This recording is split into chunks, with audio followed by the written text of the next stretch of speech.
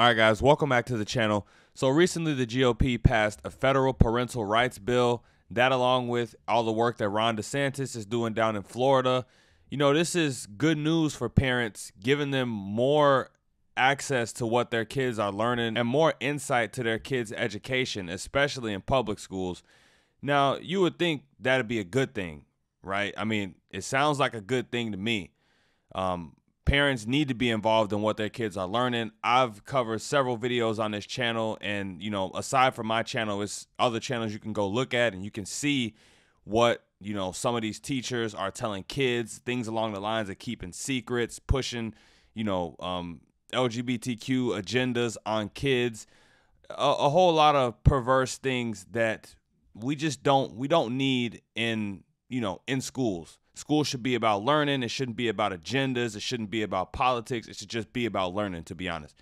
But yeah, you would think that'd be a good thing, something that Democrats and Republicans could just agree on. We could all agree on as a country, but no, of course not. The Democrats and AOC, Hakeem Jeffries, they're in meltdown mode as usual. So we're going to take a look at AOC having a meltdown over all of this. Let's roll the clip. Don't forget to like, comment, share, and subscribe while we're watching. Now let's roll it. Let's just look at the impacts of similar Republican legislation that has already passed on the state level. Look at these books that have already been banned due to Republican measures. The Life of Rosa Parks. This apparently is too woke by the Republican Party. Song of Solomon is unacceptable to Republican politics.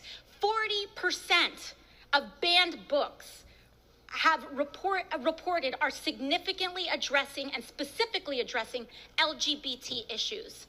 To say and talk about government reach and freedom, this Republican bill is asking the government to force the outing of LGBT people before they are ready. And talking about the rights of parents in this gallery today, the National Parents Union is here saying, don't do this. I have a letter that I'd like to submit where they are asking the Republican Party to keep culture wars out of classrooms. Our children need urgent and aggressive educational solutions. The American Library Association coming out against this Republican proposal.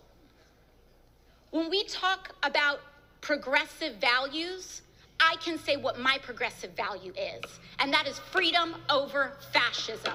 Thank you very much. Time has expired. All right, guys, so you seen that, you heard that. Typical AOC, just up here lying to everybody's face. So she discussed the book Songs of Solomon. That book has been controversial for decades. The book came out, I think, in 77, in the 70s, late 70s. That book is old. It has sexual themes and things in that book that aren't necessarily appropriate for kids or for the school's library.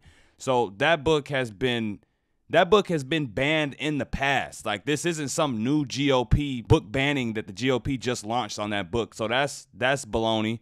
And then she mentioned the Rosa Parks book. There were hundreds of books that were purchased for the schools that had to be reviewed. So they put a freeze on books. They reviewed them. The books are back on the shelf. Rosa Parks' book is back on the shelf. It's not banned. She's just lying.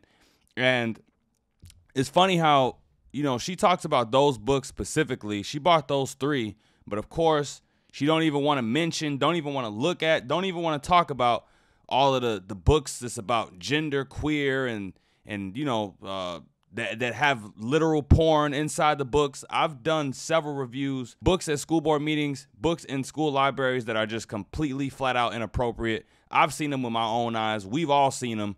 She don't want to talk about none of that, though. So she's okay with all of that.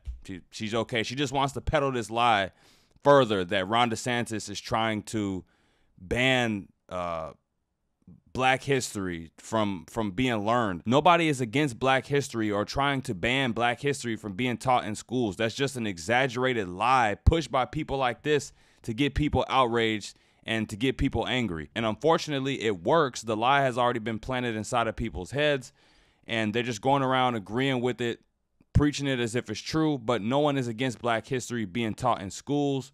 That's just a lie. It's one thing for Black history to be taught, Black American history to be taught, but it's another thing to say that all white people are evil and, you know, all of these crazy CRT rooted type of themes, that's, you know, it's a reason why CRT is its own subject. It's a reason why when CRT was introduced, it was taught in colleges and universities, not for, you know, kids at the elementary level. But I digress. Let's move over to Hakeem Jeffries, aka Barack Obama 2.0, and see what he had to say about all of this. Their educational agenda is pretty simple. They want to ban books. They want to bully the LGBTQ plus community. They want to bring guns into classrooms, kindergarten and above. That's their educational agenda. They want to ban books about history, ban books about the American journey, ban books about the Holocaust, ban books about slavery, ban books about the civil rights movement, ban books about the LGBTQ plus experience, ban books about the Native American experience, ban books about the Latino experience, ban books about the Asian American experience, ban books about our collective journey as a great country, a gorgeous mosaic of people from all over the world who come here to pursue the American dream. That's what makes American exceptionalism so phenomenally important to our collective success as a country, and they want to take that away from the parents of America, Martin Luther King Jr. What else do they want to ban? They want to ban a book called Melissa, a book describing, in very personal terms, the experience of a trans girl beginning to understand her identity. What's so dangerous about that? I was taught in my religion, growing up in the Cornerstone Baptist Church, that we are all God's children. Shouldn't we learn about all of God's children? That's what my religion teaches me. What's so offensive about Melissa? What's so offensive about this book? Let me read a passage. Her heart sank. She had genuinely started to believe that if people could see her on stage as Charlotte, maybe they would see that she was a girl off stage too. Extreme MAGA Republicans don't want your child to learn about the LGBTQ plus experience in America. That's not a decision that extreme MAGA Republicans here in Congress should make, the parents of America. So they want to ban books about the Holocaust, ban books about Black history, ban books about Mexican history. They just want to ban everything.